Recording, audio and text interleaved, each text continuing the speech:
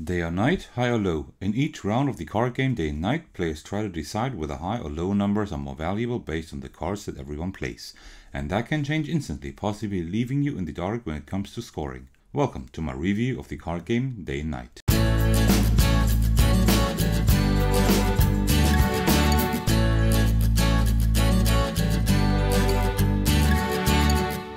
Hey everyone, this is Sirtakos. Today I'm giving you my review of Day and Night by Piatnik, a card game with a highly interesting day and night mechanic that constantly changes how cards are scored.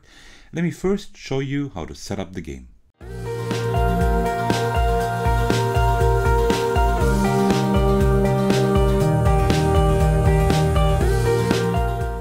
The time card is placed in the center of the table with the sunny side up.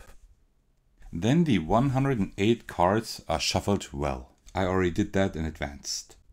Depending on the number of players, a certain number of cards are removed from the game and placed back in the game box. With 3 players, for example, this is 30 cards.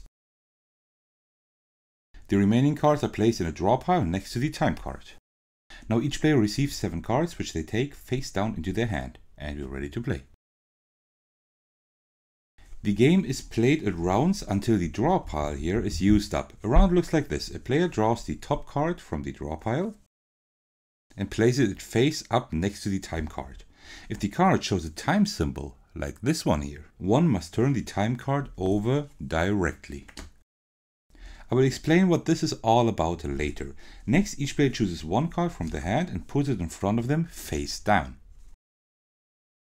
When all players have done so, they all then reveal the chosen cards simultaneously. For each revealed time symbol, the time card is flipped.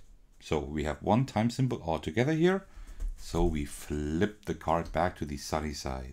Then this process is repeated a second time, with each player choosing and then revealing another card from the hand, as well as flipping over the time card if applicable. So you see, we have another 2 time cards here, so we would flip the card twice, so we just leave it on the sunny side. Now the players determine who won the round. If the time card shows the sun, the color with the highest visible sum among all the cards played this round, including the card first revealed, is the winning color. If the time card shows the moon, then the color with the lowest sum wins. Now we check. In this example, this color has the highest sum with 26, if I'm not mistaken. And so this is the winning color because we have the sunny side up. Otherwise, with the lowest number, that color would have won. All players who have played at least one card in the winning color now collect any visible card and place it in front of them. So any one visible card. So that player hasn't played any of these, and these 2 players have. I, for example, have played a 12, so I have the highest sum of that color. That means I can choose a color. I can choose a card, and I will choose just my card here. And then that player will choose the one over here. I will tell you what that means in just a minute. You then remove all remaining cards from play, deal 2 new cards to each player, and start the next round. The game ends when the deck is empty and players tally their score based on the number of stars on the cards they collected in front of them. The player with the most stars wins the game. And that is already Day and Night in a nutshell. So you see, it's a pretty simple game, but it has some intricate mechanics that make the game quite interesting. So what are my thoughts in regard to the game?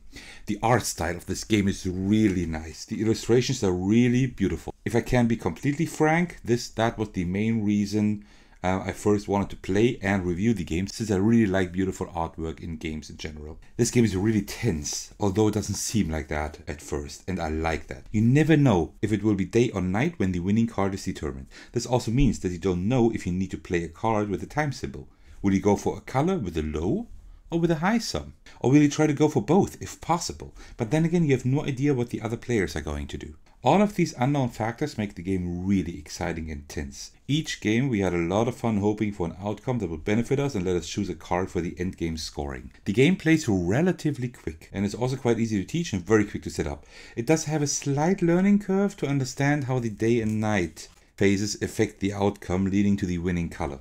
But as soon as players understand that concept, it's smooth sailing from here. There isn't a lot of constructive criticism from my side. The only thing to keep in mind is that this game is not of a strategic nature. It is, to some extent, tactical, but then again, you can never really guarantee or 100% foresee what the other players will do. So if you don't want any luck in your games, this might not be quite the perfect fit for you. Also, we identified a little flaw in the rulebook. The amount of cards removed at the beginning of the game is not quite correct. For 3 players, it's 30 instead of 33, don't mind the German here, and for 5 players it's 6 instead of 3. So that's a little mistake in the rulebook. Piatnik already confirmed with me that this will be changed in new printings, and also it is changed right now in their online rulebook. So I suggest looking at the online rulebook too if you decide to play this game for yourself. In summary, we really enjoyed playing the game. Especially we liked the tense situations right before the second cards of each player were turned around, since we never knew if you plan would come to fruition. It's a card game I definitely recommend if you like games where the outcome is not guaranteed and the decisions of other players matter greatly. I know that I will play it much more often in the future. Alright, that concludes my small review of Day and Night. If you're still watching, thank you very much for sticking around until now. Why don't you swing by my channel? I'm sure that there is at least one other board gaming video that piques your interest. Okay, I'll see you soon. Cheers.